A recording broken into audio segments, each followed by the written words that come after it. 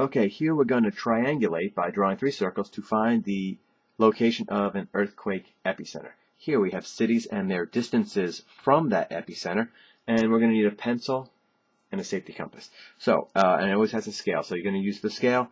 Let's just dive right in. Tampa is 1,300 kilometers. Now, what you want to do is you want to find 1,300 on here. You read the scale. It may be different. It may go by 50s or 100s or 200s. In this case, it clearly goes by 100s. That's 1,300. And I'm going to put that right on 0, and I'm going to use the inside one here. And there's a little arrow right here. I'm not sure how well that you can see that. A little arrow on there. And I want to point that right to 1,300. So keep that on 0, 1,300, and then I want to tighten it. Tighten this little blue knob here. Now be careful, don't over tighten it. These safety compasses are really, they're really pieces of junk, and I can't get better ones. These are pretty junky, so you can break them. Over tighten them will certainly break them.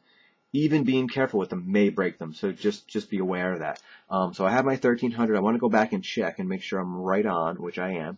And I'm going to draw that from Tampa just like this. I'm going to put, there is a little black, like sort of dot, not black, there's a little dot in the center there. I don't know whether you can see it. See it right there, a little dot? It is right there. Okay, you see it's right there. And that should go right on the center of your circle. In this case, it's Tampa. And I got to remember that I use the inside hole, and not the outside. If I drew the outside, I would be way off, and that is a very common mistake. Don't fall into that trap. Don't do it. I'm going to draw a circle here. Sometimes your circles go off the page. This one does not. That's Tampa. San Diego, 2,500 kilometers. So let's do that. Now, I'm going to put this down here just like this, and I'm going to slide across. Notice I can't use the inside. It doesn't get that far. It only gets to 2,200. I need to go here, so I have to use the outside one. So in this case, I will slide it right to there. I'm careful when I tighten it. And I also want to check and make sure I'm right on 2,500. I don't know how well you can see that, but I am. Then I go to San Diego. I put the dot right on San Diego, and I'm going to draw that as well. And then this kind of does go off the page. Don't be too concerned about that. So now my earthquake epicenter is either here or here in that general area. Chicago, 500. So here's Chicago, 500. Now I just use the outside one. Notice if I go like this, the outside one can only reach to about 900. I have to use the inside hole here. Please be careful. And then I go like that, right on 500. And again, being very accurate here is important. Right on 500, put that on Chicago. Draw it just like that. And I draw my Chicago circle. And I kind of came off, and I'm going to put that right back on there.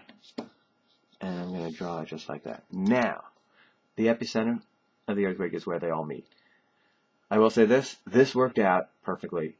It can't get any better than this. The epicenter clearly is right where they meet. Okay? Don't expect that to happen every time. Okay?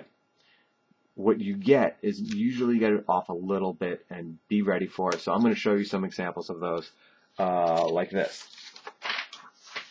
Okay?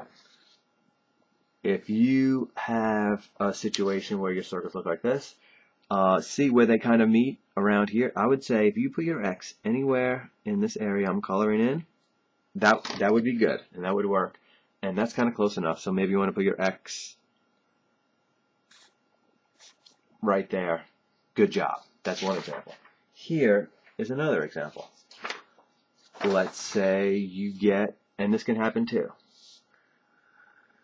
you got to kind of think about where they all meet, and it's probably somewhere kind of right in here. So you should put your X anywhere in here. You usually try to go like for the center of that, and you got to get a feel for what's going to be close enough and what's not. So my X epicenter is in there. That's good.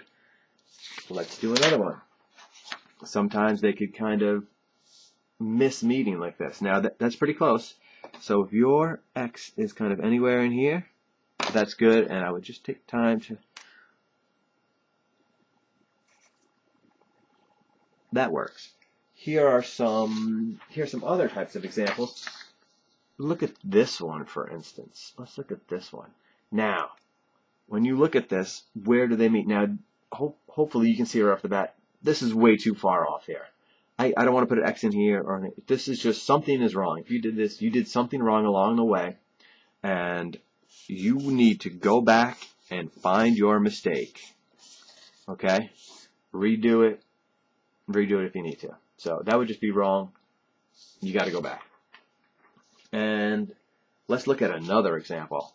I think you can see that this is just way too far off. This is not an acceptable amount of error. Okay, there's clearly nowhere that they meet. Maybe one of the circles is wrong, maybe two of them, maybe all of them, not sure. But again, this is not cool. Go back to the drawing board, look at maybe what you did, try to find a mistake, and that is a pretty good lead in to drawing circles to find epicenters, and I hope you enjoy it. Good luck, and Mr. Gazda signing off.